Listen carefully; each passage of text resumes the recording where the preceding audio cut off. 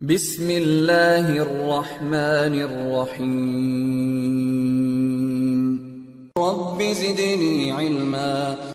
So now the next thing, we'll try to see how we can set up the Cisco ISE image inside the EVNG.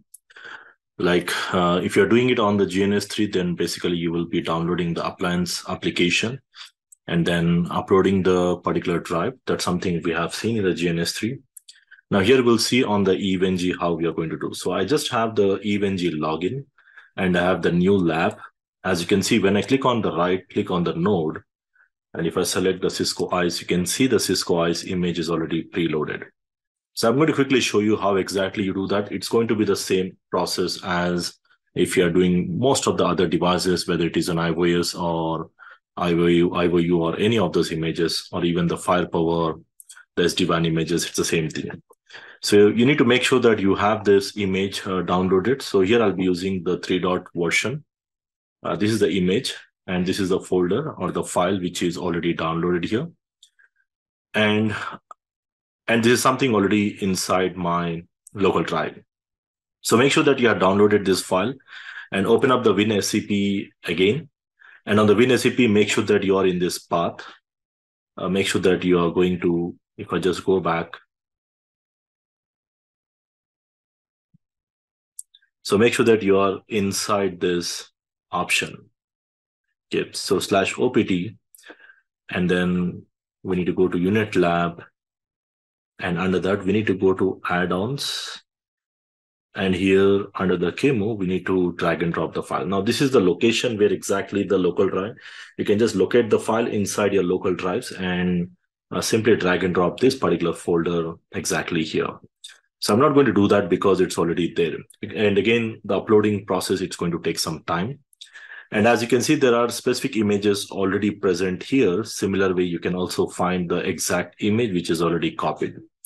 So make sure that you use the same folder name without any changes. Whatever the image which is available here, you can, if you're using the same image. And once you do this, the uploading process will be done. I'm going to quickly show you how you do this. Let me just drag and drop. I'm not going to drag and drop this one. I'll try to use the other version. Let's say I'm going to use this ISE version 2.7. So I need that format file which is supported.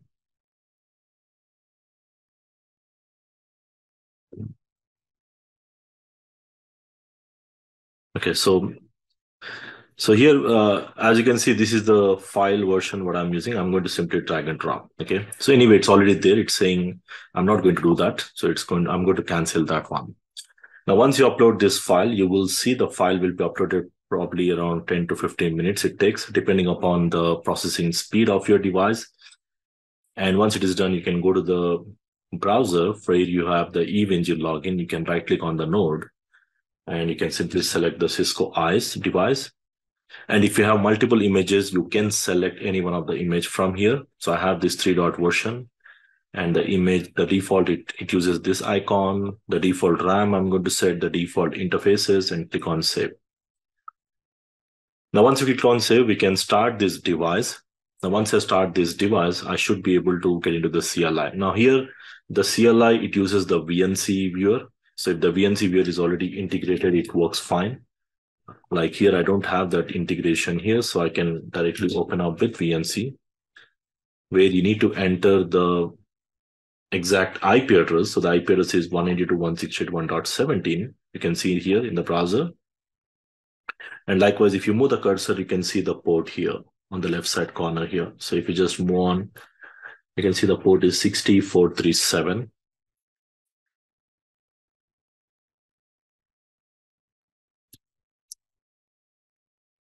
And you can see this is the login, it shows up.